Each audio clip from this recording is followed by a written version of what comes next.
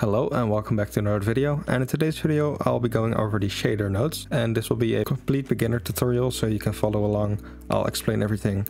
In my last video I got some comments about people still not being able to follow along, so I'll try my best to make everything as clear as possible. So right now in our scene we have the default setup, and I'm just going to delete this by pressing A and then X and clicking delete. And then I just want to add in a icosphere, a couple subdivisions here.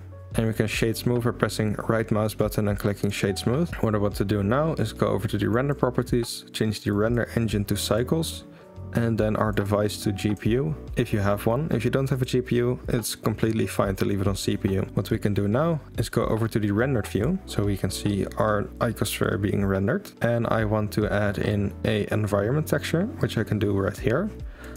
But something else you can do is disable the scene world, and you get the built-in HDRIs. So this is really nice if you don't have any environment textures saved on your device. You can just use these here. So now we can go over here and change this to a shader editor and move this up a little bit. And while having my icosphere selected, I can make a new material and just call this what I want my material to be called. So since my last video I used a dirty water material that I didn't make public, I'm just going to make a tutorial of how to make that, and along the way we can learn about all the nodes in the node editor. So the first thing we need to do is make this look like water. So we can do that by changing the transmission value to 1, and then you can see through it. If you change the roughness down, it becomes clearer and rougher respectively, of course. So in the real world water isn't completely glossy, so we do want a little bit of roughness, something like 0.05 or something, maybe even 0.1, something like that. Next we always see waves in the water, so if you press Shift A we can add in a bump node, and we can place that here and connect the normal to the normal. And then we can change the height to get our bump. I want to plug this into a Musgrave texture, so we can add that here. And as you can see, it already becomes watery. For bonus points, you can go over to Edit, Preferences, Add-ons, and type in Node Wrangler, and just enable this one. And then in the node editor, you can press Ctrl T, and it will add these mapping nodes and texture coordinate nodes. So we can move that here and then change the texture coordinate from generated to object, and then we can change the scaling like we want it to. To get some more detail in the Musgrave texture, what you can do is just set the detail to 15, and as you can see it has a lot more detail. And if you want even more detail, you can change the dimension down, and this will create a really textured look, and I really like that for my water. Usually I just set the dimension to 1 and then the detail to 15. But for calm water, probably 2 is fine as well, since water doesn't usually look that rough, only in like high seas. We can also see it on a plane, and this looks pretty great. So yeah, I'm keeping it at 2 because that looks more realistic for what I'm going for. You can also change the strength here to get less bump and keep it a little bit more subtle. As you can see here, the strength is 0, so it's just like the bump texture isn't really here. And if we set this to 1, it's completely bumpy. So I recommend something like 0.5, not too much. Something else really cool you can do with these textures is you can click here on the 3D and set this to 14, so you get 4-dimensional noise. And you get this W factor. If we change this really slowly by pressing Shift and sliding, you can see that it is kind of like a seed value for the texture. And it looks like the water is animating, which is something you can use to animate your water. So that's really cool. And I recommend with every texture you just set it to 40, since if you animate it, this will be so much easier. So as far as the water is concerned, this is pretty much everything we need. There's not really much more we have to do for the water. This is pretty cool. You can use this water texture in a render and it will get the job done. You can also change the color a little bit to make it more blue. But for me, I always like my water to be completely white, since I think that's more realistic. Something else really crucial for realistic water is the IOR, which is the index of refraction. Every material has a different index of refraction, and this will affect how light passes through it. So it's really important to get that right. 1.45 is default in Blender, which is the default IOR for a glass pane or something. So it's really handy to have that default for Windows. But water is actually 1 and then 1/3. So we can just do 1 plus and then 1/3. And if I just cycle back to the other ones, you can see there is a difference in how the light interacts with it. So this one is really important. So keep that in mind. There are a lot of different articles on the types of materials that use different IORs, so you can just look it up there. The most important ones are the IOR of water, 1 plus 1 divided by 3, and then the glass 1.45. And I really like Blender for this because it makes me learn some stupid stuff like the index of refractions of water and glass. Some really novel stuff that you otherwise wouldn't learn anyway. So yeah, that's pretty cool. But this is my water texture. And we can just move it to the side because we want to add some realistic like algae on top of there. So to do that, we can duplicate this principled BSDF node by pressing Shift D and then moving it to the side. And because we want to make this a algae, we need to change the transmission back to 0.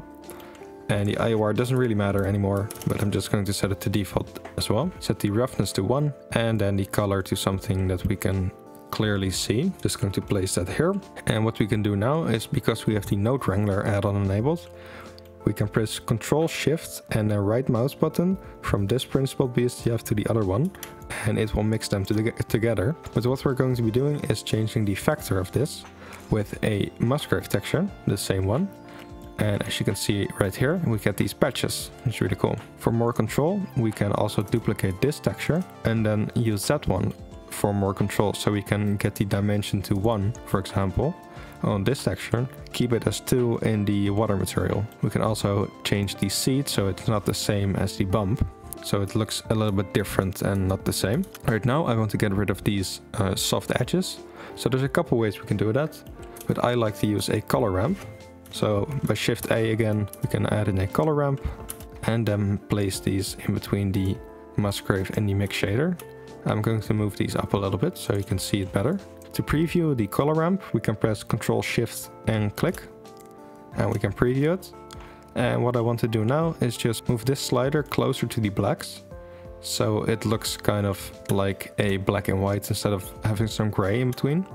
I do want to keep a little bit of gray, so it's not like a hard cutoff, which we can do by changing this to constant.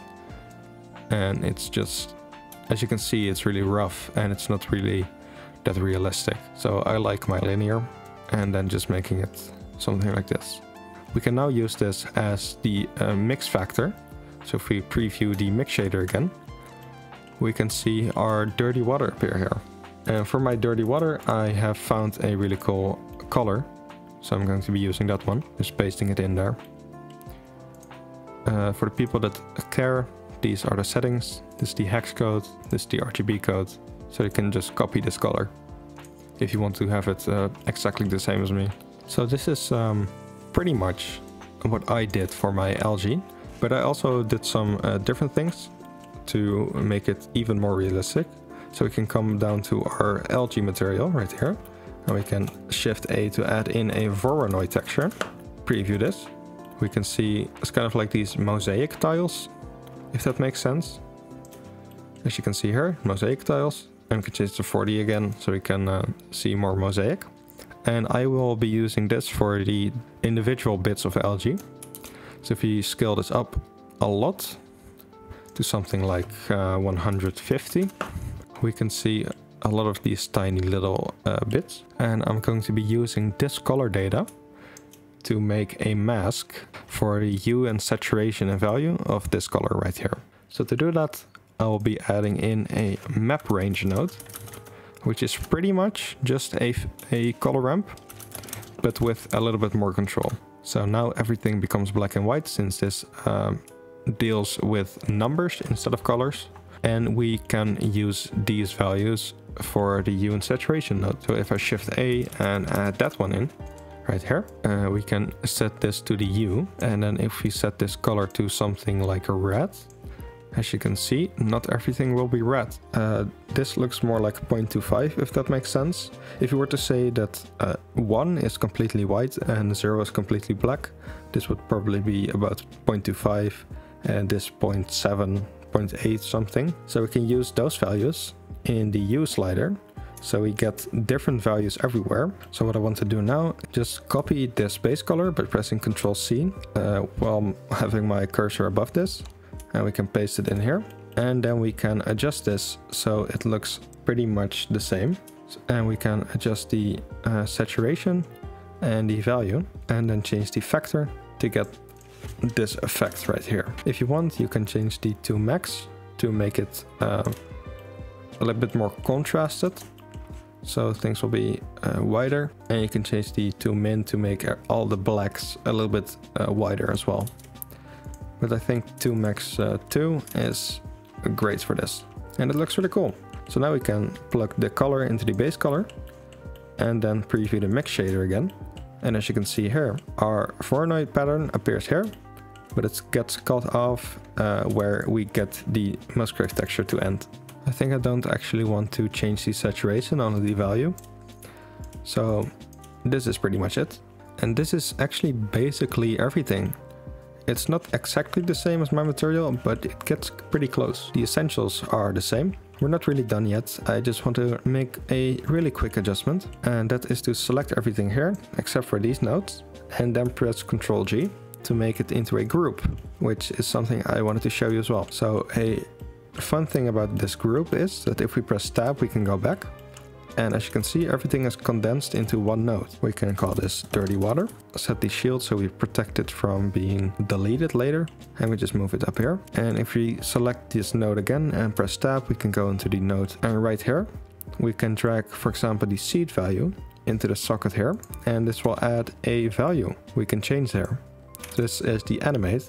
And let's say I want to change the name of this W to animate. We can go over to this group here, and then double click and call this animate. So this is how the custom nodes are made. So for example, we can set the strength here. I always like to call this normal, and then people can change the normal really easily without having to look at this web of connections and nodes. And you can plug basically every single input in here and then have it change depending on what the user wants. So for my dirty water material, which I have right here, as you can see, I chose for the seed, the scale, the hue, the saturation, the amount, which the amount is pretty cool. We can go back to our scene. We can change the amount of algae as well. So to change the amount, what we want to do is add in a math node. We can add in a math node and then change the value. And we can use this for the amounts. I love making custom node groups, so my materials look like this, and I can change everything I want really easily, and I don't have to look at the mess of the connections and the nodes and everything. So I highly recommend you do this. So we can just plug it in here and set this to LJ amount, and then we can access it from right here. So I hope you learned something, I hope you enjoyed, and I hope to see you in the next one. So goodbye.